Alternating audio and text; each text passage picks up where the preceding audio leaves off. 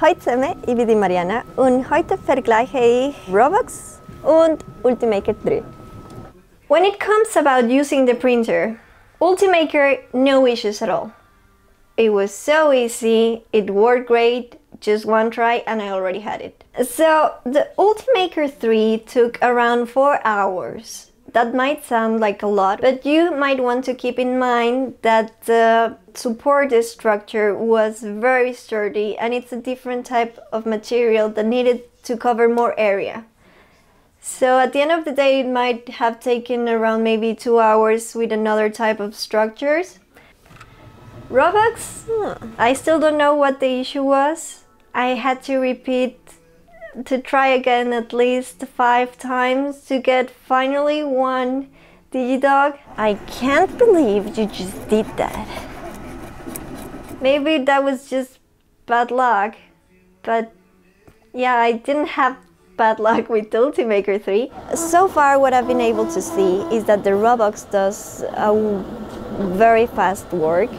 The Digidog is still printing, but so far we've seen that Robox is making half the time of what it took the Ultimaker 3 to print the same model with the same settings. We still have to compare the quality of the final product, but I'm very excited. The Robox took a bit less than 2 hours, and it also comes with 2 extruders. Daheim bin habe ich einen Drucker, den ich selbst gebaut habe. Oh, it's over! Yes, it finished printing Digidog!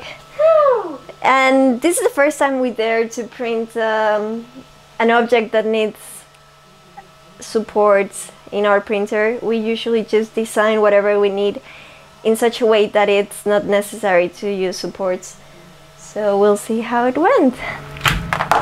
Of course it doesn't have a button. That's too fancy for this type of printer. It's super messy. I can just limit myself to this. I'm going to take off the support. That was easy. Nervous. Yeah, there we go. Digidog! It did a great job the first time until the printer died. It does that sometimes, but the second try went well. So you can see here, just two tries and it stopped being moody. The Digidog printed with my self-made printer took 2 hours and a half, but the infill was very close. So it could have taken also around 2 hours, 1.5, and still have the same quality. So I think with the 3 of them you could have great quality with very little time. It all depends on the support structures, and also you can configure it to get the most in the less amount of time. If money wasn't an issue, I would definitely go for the Ultimaker 3. It's so pretty, it's so easy, but it takes out the fun of having something you build yourself. And there's also the advantage that if a piece breaks, with a homemade printer you can just print your own repairing pieces. You can solve it yourself at home. So it's a different market. If I would try to sell my printer, it would be to somebody who's up for the challenge and having the fun of just make it yourself. Some limitations that you might want to keep in mind are the size of the objects you can print in each printer.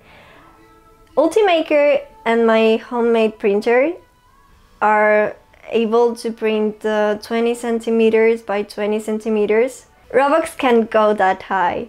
Keep that in mind. Still, Robox is very pretty and I love the option to take out the bed. The Ultimaker produces a lot of filament, of trash filament all over the place. It will end up just being you'll have to clean it more often. It went well right from the start. The filament was water soluble, so it made no residues at all. The lowest part looks very pretty, and that usually is a problem when working with an object that needs support. I like the quality of the print the Robox produced, but it's not trouble-free. I started using the support structure, the support filament that came with the Robox, and as you can see it left a lot of residues, but it worked pretty decent. The lower part is very problematic, but that's what you might expect with anytime you're printing something that needs support.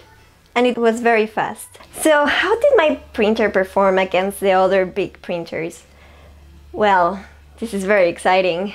The end result is pretty decent. It was also very fast, where the print starts working with the supports is very messy. But overall, it is a pretty decent print.